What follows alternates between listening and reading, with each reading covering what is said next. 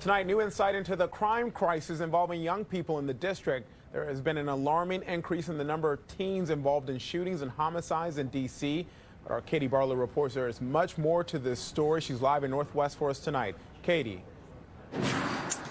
Well, Kenneth, although there has been an extraordinary increase in juvenile involvement in both shootings and homicides, juveniles still constitute a small portion of overall shootings in the district. That's according to a new report from the Criminal Justice Coordinating Council. But the report also notes that over a quarter of suspects arrested for non-fatal shootings are kids, and that number has gone up.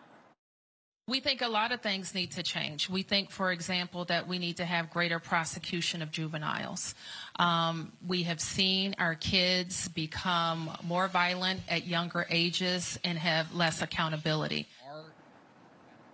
D.C.'s Attorney General Brian Schwab is responsible for prosecuting juveniles. Schwab's team pushed back on the mayor today, saying they prosecute 85% of gun possession cases involving a minor and 65% of carjacking cases. A spokesperson said finger-pointing and playing the blame game will not improve public safety, but also points out that there needs to be a focus on prevention before prosecution becomes necessary. Now, the report also suggests that juveniles may be overrepresented in those non-fatal shooting stats, both because fewer suspects are identified in non-fatal shooting cases as opposed to homicide, and because juveniles make for less sophisticated criminals, perhaps more likely to get caught. Guys.